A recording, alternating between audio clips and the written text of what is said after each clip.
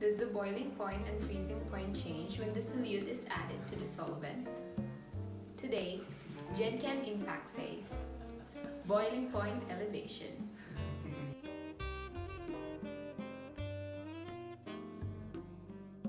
This is water. We have two samples of water. We are going to add salt to the other sample, and what do you think would happen if we add salt to the water? A. The two samples would boil at the same time. B. The salt water solution would need more time to boil than the water. C.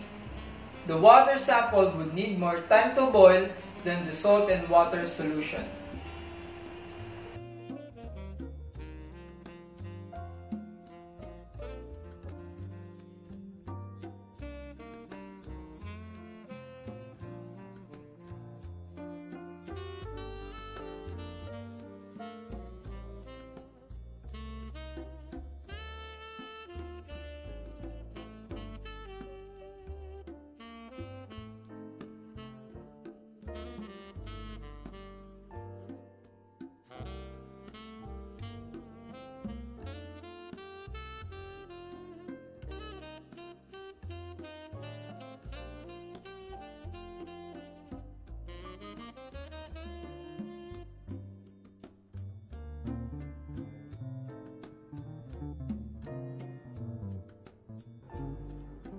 The correct answer is B.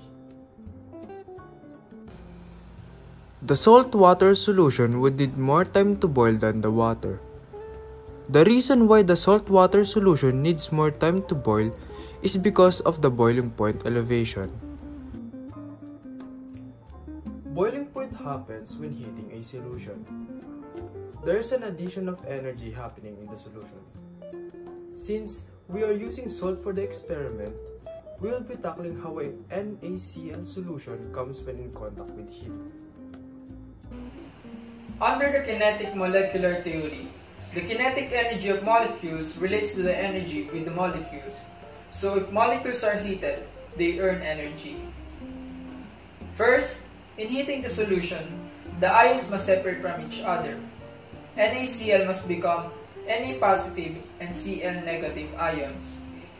The energy required to do this is called lateral energy. Remember that H2O molecules have weak intermolecular interactions with each other. These interactions are called hydrogen bonds.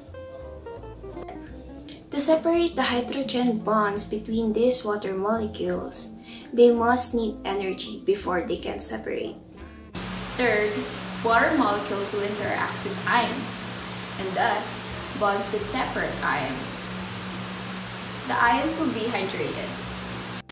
Chlorine will become a hydrated anion, while sodium will become a hydrated cation. The energy needed to do this is called salvation energy. Thus, the solution needs higher temperature to boil because it needs more energy to bind the salt with water than just boiling water itself.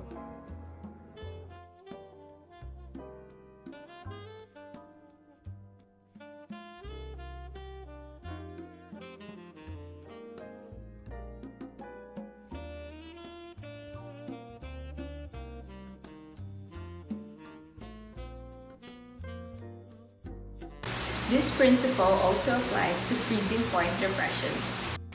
Because of the higher energy needed by the solution cannot melt in the temperature of the solvent. Thus, letting the solution have a lower freezing point and a longer time to melt. With that information in mind, we can observe this principle to numerous types of application in our daily lives. Number 1. Cooking. Number 2. Antifreeze. Number 3. Sterilization. Number 4. Unclogging a drain. Again, we are GenChem Impact, making a remarkable impact on everyone. We hope you learned something new about boiling point elevation.